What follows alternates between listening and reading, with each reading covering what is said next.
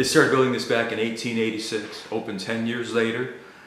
Took a while to get open just because the state ran out of money and they pulled the funds several times. And then it closed December 31st, 1990. From 1896 to when it closed, it ran as the prison. We had about 155,000 inmates that we're aware of come through the grounds at that point. It started as a boys' reformatory, first-time non-violent offenders. It ended as a maximum security prison, so there's a lot of changes along the way. When the Preservation Society first approached the state of Ohio about this project, the building was scheduled for demolition and actually had been scheduled to be closed as early as 1986. So any maintenance on the building was deferred, and roofs were leaking and things like that, even as the prisoners were here. And when the last of the prisoners left in 1990, it was intended to be demolished, but it took another 4 years for the Preservation Society to actually gain access to the building. So there was about a period of 7 years where nothing was being done to help the building, and then there was quite a bit of active destruction going on as well too, in anticipation of demolition. So when we took over the building, it was pretty much everything: walls, roofs. There was no electricity, there was no water. It had all been shut off and demolished on top of that. So we had to start the infrastructure all over again. Well, we have that in place. We have electricity. We have restrooms within the building that we never had before. Roofs have been maintained now. Storm drainage, keeping the water out of the building is very important. Some of the areas have heat now, and moving forward, there's still a lot of things to do. The building is over 200,000 square feet, and it's a lot of projects for a lot of people in the future as well too. The one thing we do get when people tour, however, is we get comments, "You're not going to fix it up too much, are you?" I mean, there's still parts of it that are kind of neat, especially the cell blocks being kind of gritty and peeling and looking pretty nasty and everything. Obviously, there's certain reasons why people who are like ghost hunters or movie scouts or something like that, but it'll be a while before we get all of the quote-unquote finished spaces done, you know, the warden's quarters, the museum spaces and everything, before we're faced with those type of decisions, but hopefully we will someday. The preservation is important because we're a society that preserves this building. The restoration is important. It's just sometimes the best way to do it is to restore. If you're going to have anything here to bring it back to what it once looked like when it was operating, you're having to restore it. And also just for safety reasons. There are areas, when we got it, they were in bad shape. And so restoring it brought it back to being able to be used as well. And so restoration is important for that, plus just the appearance. People love seeing the work going on. They like to know their money's going to something important, not just being, you know, thrown out the window, but the windows are being fixed with that money. Currently, the big restoration project is seen behind me partly. It's the west admin, that's the bottom floor. That would have been where the warden's office was, his secretary, whoever he wanted down here. We've been deemed the official prison museum for the state of Ohio. And so we started this project in January. It started with a lead abatement. We put a boiler in. That led to having to put in new water lines, gas lines, get the vents working, get the heat ducts working, put in new ducts. And that allowed us to be able to start doing the restoration work. And so this whole bottom floor is being redone to what it once looked like. That means the woodwork has to be done, scraped by hand, sanded, stained, varnished. The ceilings were hanging in many places. The ceilings had to come down, exposing the brickwork. New ceilings had to go up. You can't go to the store and buy crown molding like you see in the corners of this. That all had to be remade. The walls had to go back up as far as the process of covering the brick, things of that nature. The floors need to be done. Every floor needs to have a new floor put on except for the tile floor. That's still original. We'll redo that one.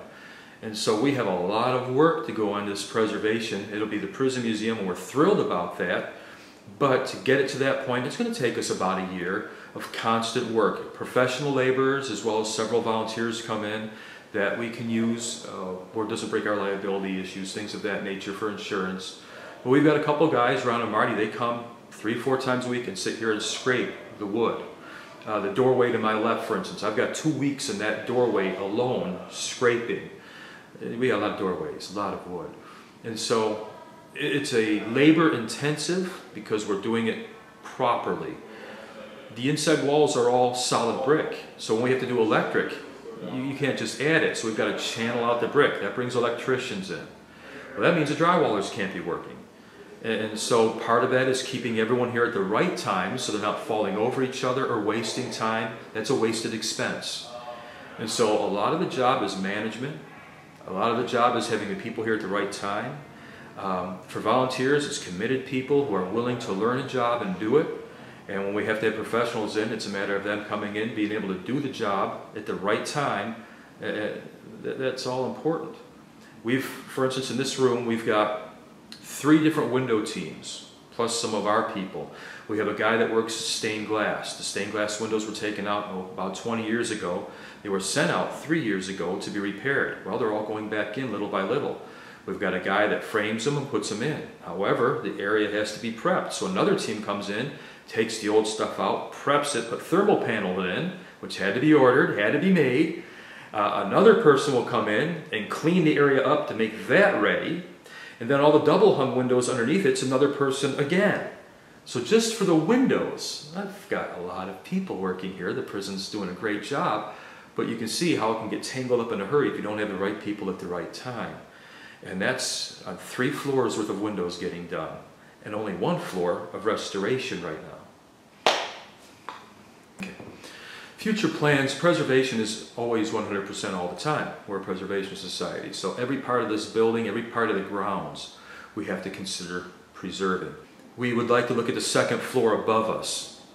For Shawshank fans, that's where Andy's office is, that's where the warden's office is for the movie. It has gone through lead abatement, and so it's encapsulated in a white encapsulating treatment. It used to be painted like the movie, so we missed the colors. But we'd like to bring that fully back. Everything that's going on down here will go on up there, which means the woodwork has to be hand scraped, the floors have to be looked at, the walls have to be looked at, the ceilings have to be looked at. And then we've got several things to look at. We have people who love the Shawshank movie from around the world. A lot of people from around the world come here to see this place because of it. But then I have 1, 2, 3 other rooms like this. What do you do with? So do we bring them back to what they looked like when the assistant warden lived here? Do we make that into a Hollywood area and put all Hollywood memorabilia from the differing movies that were shot here in that area? We've got time to decide that, but we want to restore that area up there as one of our next ones. And that'll lead us to the whole 2nd floor, because the whole front half of the building has heat now. And so we can do the whole 2nd floor, it's just a matter of the finances coming in. The east side, where the warden's quarters was, we've already laid some floor wood down there. Not regular flooring, just a panel just to keep it steady again. We've started scraping some windows. We can bring that back to museum quality and make that like it was when the warden lived there, or maybe just 1 room. What did it look like when he lived there, and more museum in there? We haven't gotten that far yet, but we want to do that. We have cell block windows. The south side has been mostly completed. We have the north side to do. That's going to be another 25 windows about. And you just can't find them in a store. They all have to be completely redone. The bars have to come down, be sent out, fixed up. The old windows have to come out. New ones that are replica to the originals have to be made. You can't find that stuff. The glass panels, they don't make those. Each one has to be made for each window. Then they have to be put back in, and the bars have to go in. That's a big project. That'll be a couple-year project just to do those windows. And so we have a lot to keep us going with no difficulties, plus anything that breaks down that's unexpected. Now all of a sudden you have to look at, is it just a repair, preservation, or is it an area that we can do a little bit of preservation in? And so your budget kind of gets funny because you have a project like this behind me, the doors, the walls, all being worked on. But when something goes wrong in another part of the building we weren't expecting, how do you put the time and the money to repair that particular thing? If a downspout goes and water starts coming in the building again, and that happens once in a while. If it's a part of the building we're just preserving, let's fix it, preserve it, be done. If it's a part of the building we just did, or it's done, now you've got to not only fix it, you've got to bring the preservation back to it. And so your budget just doubled for something you didn't budget to begin with. And so we have lots of plans. It's a prison, we got time. We'll get there. Well, visitors are helping because we are not state funded. We're a 503c3, not for profit, sorry about that, which means the state doesn't give us money. The way we get money is through donations or through the events we put on here, tour season. Every person that comes through here, their donation to this place through taking the tours funds all the things going on in this room and around the prison. Our overnight ghost hunts, the weddings we've done, the home and garden shows, all the events that teaches people about the history. And even the home and garden show, people come in, can take tours and learn about the history. That's the idea of this place, keep the history going. And so everyone that comes in is paying for this, and when we get to take a tour, we'll tell them about the floors, we'll tell them about the woodwork, we'll tell them how we're repairing it so they can get the feel, get the understanding of how important it is for them to come through here, because we have about 100 volunteers every year. Without the money, they're just wandering around a broken down building. And so we need the people to come in.